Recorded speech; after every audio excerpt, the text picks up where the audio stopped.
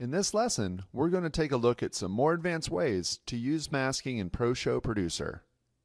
In this first example, we can see that the subject in the photo has a spotlight on her. As the slide begins, the light opens up to reveal the entire image.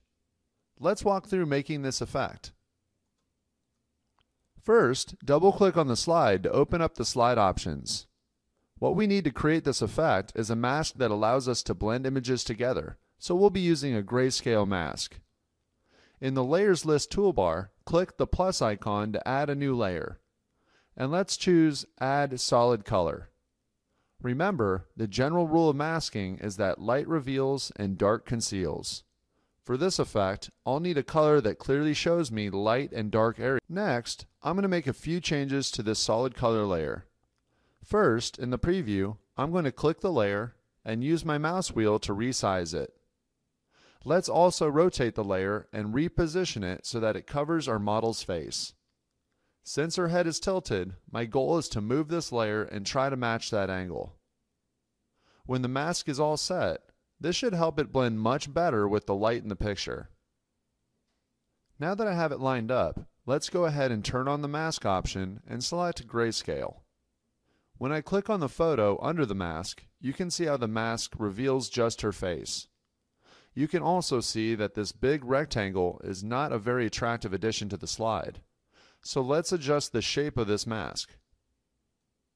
Click the Adjustments tab right above the preview. With the mask layer selected, in the Editing Tools area, choose. Let's also change the size to about 80%. When I click on the underlying layer again, I can see that my mask is not only more round, but it also gradually blends the image, creating this spotlight effect.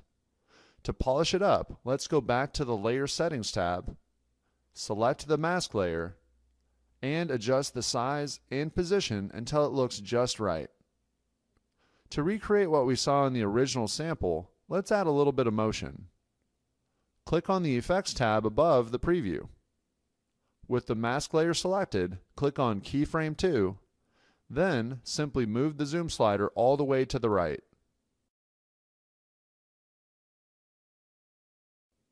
As you can see, there aren't any exact settings for this type of effect, so don't worry if it takes a little trial and error to recreate this with your photos. From Style Pack 5, called Paired Lineup 3. The creative use of masking in the background really helps the photos in the foreground stand out. Let's take another look at this effect, only this time we'll focus on the background. When we open up the slide options, we can see in the Layers list that this effect uses masks to cover two different images that have been adjusted with some blur. In the preview, if we right-click and select Show Motion Path, we can easily see that each of these layers moves just a little differently. When all of the layer motion combines with the blur adjustments, it helps create this abstract plasma effect. Let's quickly make something similar.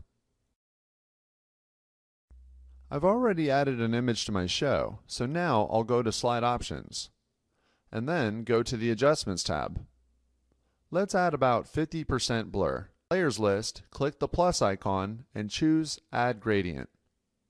What we want to create is an abstract mask to go above our image layer. So in the presets, choose Masks from the drop-down list. Now, over in the Type area, select Plasma. Back in the Presets area, you'll notice that the masks look much different now. I'm going to try this one.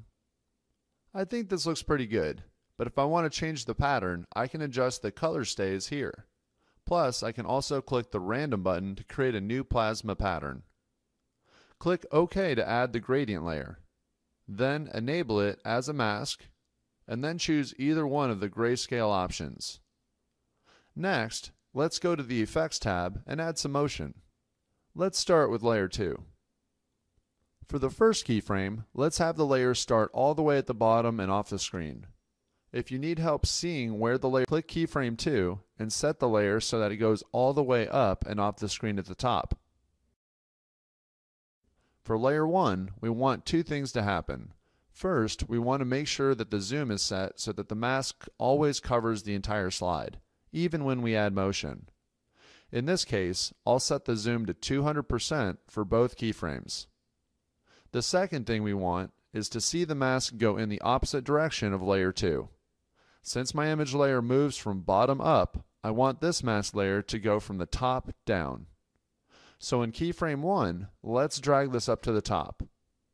And for keyframe 2, let's drag it down to the bottom. This doesn't have to be straight up and down motion.